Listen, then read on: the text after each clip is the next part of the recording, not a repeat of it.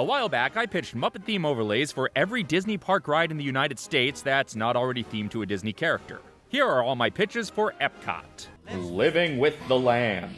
Who better to teach us about the growth of vegetables than actual vegetables?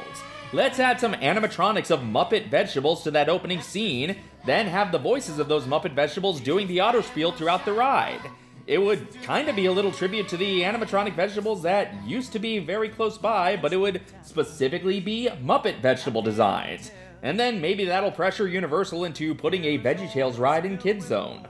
Soarin', whether it's over California or around the world. As you pass over each vista, you encounter a skydiving Muppet, ejected from the plane on their way home from the Great Caper, commenting on the view.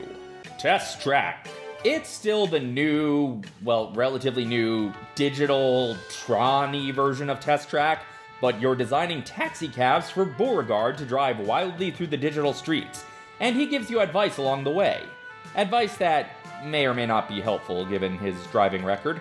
Mission Space. Look, we can easily shove Pigs in Space or Muppets from Space into every space-themed ride, but instead, let's completely revamp this. It's no longer astronaut testing, it's Gonzo's Daredevil testing simulator. The centrifuges are now putting us to the test to see if we have what it takes to do Gonzo's wild stunts. Oh, but Dave, that doesn't make any sense in Future World. Well, it's not Future World anymore, it's World Discovery. And it does fit into World Discovery because Gonzo is trying to discover his newest protege. Roll with me here. Journey into Imagination. The Imagination Institute is under new management. We'll keep the portraits of Dr. Zelinsky and Dr. Brainerd up as tributes to Rick Moranis and the late great Robin Williams, but goodbye Dr. Nigel Channing. The new doctor in charge around here is Dr. Bunsen Honeydew, and he creates Figment in a very similar manner to how he created Waldo. You already have Dave Goelz in the ride as Figment, just give him an extra role.